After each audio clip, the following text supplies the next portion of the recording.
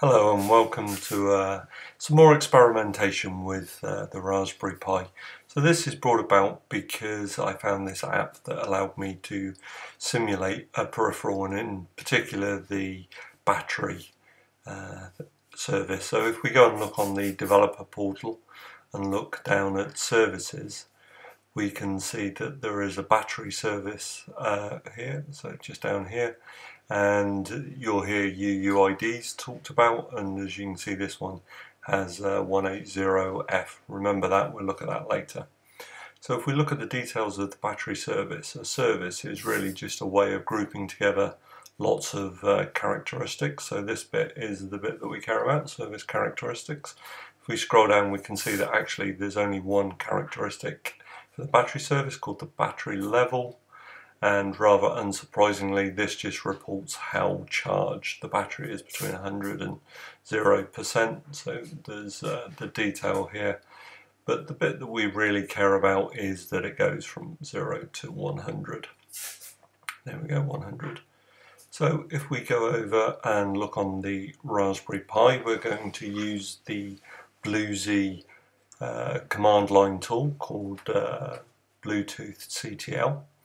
So we can run that up and it will tell us that we have an adapter or controller in there, but we can do help and find out all of the commands, and show will tell us about our adapter.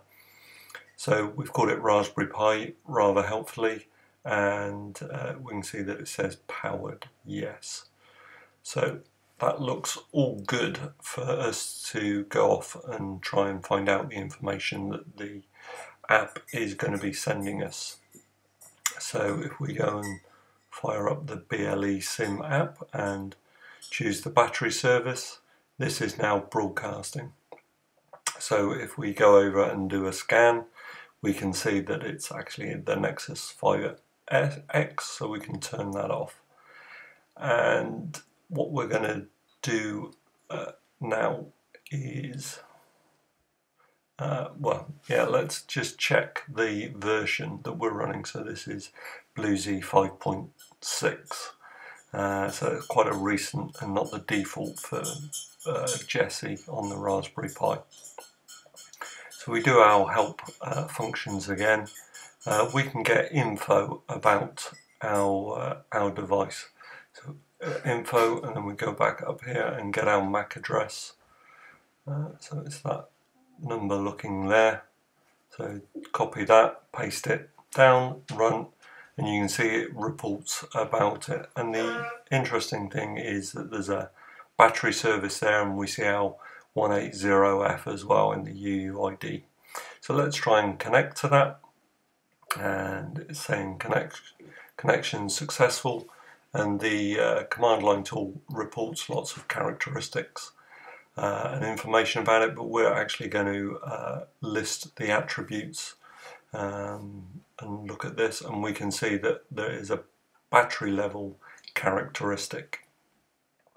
So let's make that our active characteristic. So say select attribute, and then this big long path here, which is our characteristic. So that's now our active characteristic. So over here there's a very bad shot, but we can see it says 50. So we can do a read of that characteristic, and it reports 32. So maybe not the number we were expecting, but that's in hex. So we can go over to the Maths Fun website and type in 32, and you can see that it'll turn it into decimal, and it is 50. So indeed it is the right number. So let's go back to our app and change the value. So we change that to 25. So if we do a read again now, we can see it's reporting hex 19. So go over here and do that, and that's 25. So again, that's the right number. Excellent.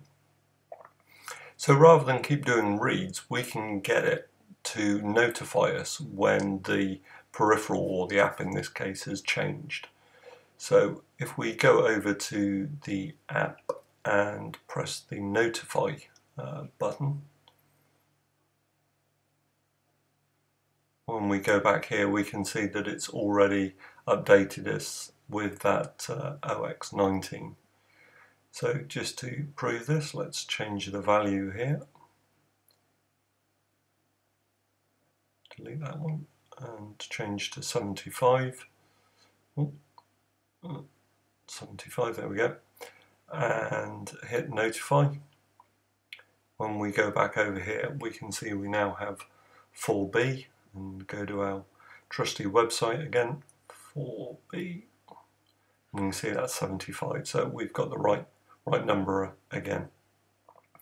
Final time, we'll go back to the app. We've used it, the battery's gone down, and it's gone down. Let's change that to 50. And our app notifies us that the level's changed, so it's reporting hex 32. So we go here, 32, yep, and it's 50. Okay, so there you can see that with the app we can get it to notify us, or the peripheral can notify us, and we can detect that. So let's just notify off and disconnect, and that's it. Thank you very much.